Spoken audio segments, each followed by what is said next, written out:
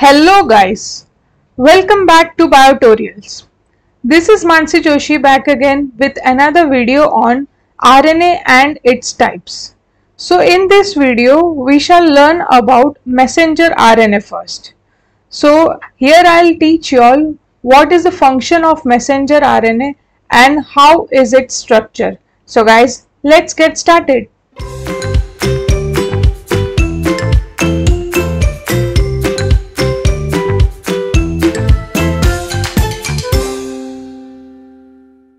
So guys, firstly we all know that RNA and DNA are somewhat same in structure.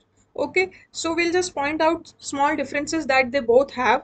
Okay, so RNA has only single strand, that is only one strand is present, whereas DNA has two strands. Okay, the first strand is bonded with another strand along with the nitrogenous bases. Okay, base pairs are present over here in between these two strands. So apart from this, we can say that RNA is present in cytoplasm, whereas DNA is always present inside the nucleus. Okay, so that is the first point we see. And the strands are made up of ribose sugar inside the RNA. Okay, ribose sugar moiety is present, and in DNA, deoxyribose sugar moiety is present. The structure of this both sugar is same.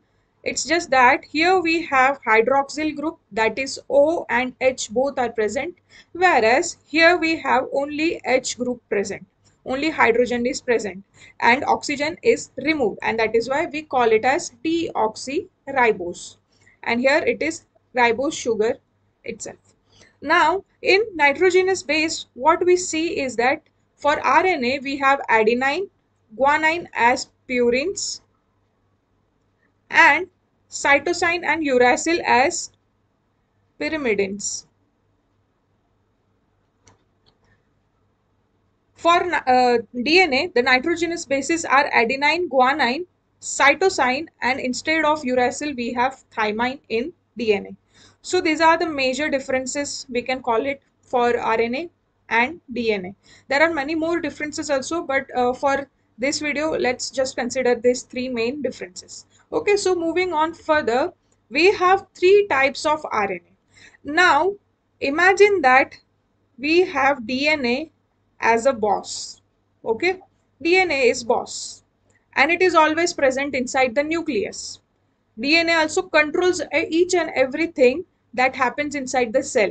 Okay, and it is present only inside the nucleus. It doesn't comes out of the nucleus. Now, how will this DNA control the whole cell?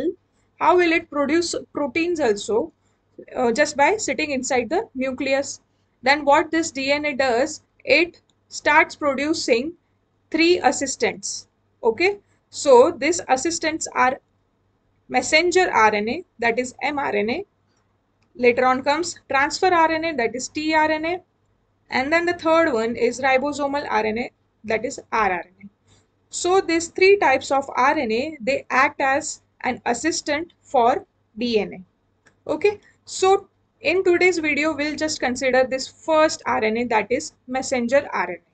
Okay, so moving forward, we have messenger RNA, which transfers the genetic information from the DNA in the nucleus to the cytoplasm. Okay, so inside the nucleus is present DNA. Now suppose if I have a DNA. Okay, so just imagine this is a DNA. Okay, now this DNA is having some base pairs over here. Okay, I have unwinded the DNA from this whole area. Okay, and this particular upper strand is having 3' to 5' direction. Okay, so this is the direction of this particular upper strand. Now this DNA has to produce RNA, okay, for the help. Now how this RNA will be produced? Now suppose the base pairs here, they go on like, say it is A here, G, C, T, and likewise it goes on. Now we have RNA strand coming over here. Now this RNA strand will produce the corresponding base pairs here. Okay, like if A is present over here, then normally adenine, that is A, it pairs with thymine. But since this strand is for RNA, it will pair with uracil, that is U. And for G, it is always C. For C, it is G. And when it is T, there is A. And it goes on like this. Okay. Now consider this particular RNA strand is formed. Okay. So now since it is formed, it will have 5 dash end here and 3 dash end here. Okay. Now suppose I have depicted this particular strand in this picture. So let us consider this diagram here. Now for this strand, we have this starting section towards the 5 dash end named as start codon. Okay, this is start codon.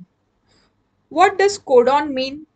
Codon is always group of 3 nitrogenous bases. Okay, it is codon.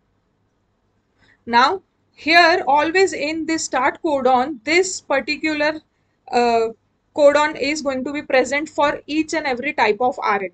Okay, it will never change. It will be AUG only in the same sequence and at the same place. Okay, this will never change, and this makes the start codon of this mRNA. Now we also have the stop codon here at this particular section near 3 dash end. Now this stop codon can be UAG or UGA or UAA. Any one of them can be present over here. So start codon helps to recognize the site of initiation, okay, which means that from here the protein synthesis will start. And stop codon will always help the it also helps in recognizing the site where the protein synthesis has to be stopped. Okay. So apart from this, when only this mRNA is present along with the start codon and the stop codon, it is very much unstable. Okay. So when it is unstable, we have on terminal 5 dash end triphosphate group. Okay. And on the terminal, that is 3 dash, we have hydroxyl residue. Okay, wherever the 3 dash end is present, we have OH group, okay, as a residue, hydroxyl group. And apart from that, what happens is that capping and tailing takes place to stabilize this whole mRNA strand. This mRNA is formed. Now capping and tailing is very much essential so that this mRNA strand stays stable. So what is capping? Capping happens at the 5 dash end. Capping happens when the triphosphate group is attached. You can see here there is there are 3 phosphate present over here, and it is attached to the 5 dash end. And here we see that this is the tail region, that if this RNA gets extended, then here all the base pairs are going to be the adenines only, A, and it goes on. Okay, so the tail portion is known as polyadenylated, and this capping portion has triphosphate group. Okay, so that simple it is. Now we know in this structure we have start codon, we have stop codon, and in start codon we always have AUG. In stop codon we can have any one of them. Okay, so we have capping at the 5 dash end and tailing at the 3 dash end. Okay, so this capping and tailing is done for stabilizing this whole mRNA strand. Now since this mRNA strand is stabilized, it is now all ready to go outside the nucleus, which means it is ready to go inside the cytoplasm. Now the exonuclease enzyme won't destroy or digest this whole mRNA strand. Okay, so this mRNA strand now can be used inside the cytoplasm for the synthesis of protein.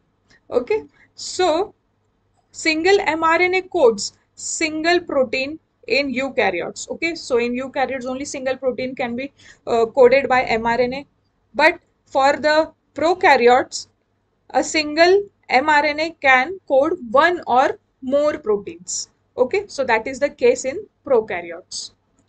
So guys, that's it for this video. Now we shall continue about the other two types of RNA in the next video. Until then, like this video, subscribe to our channel, share this video with your friends. Until then, this is Mansi Joshi signing off.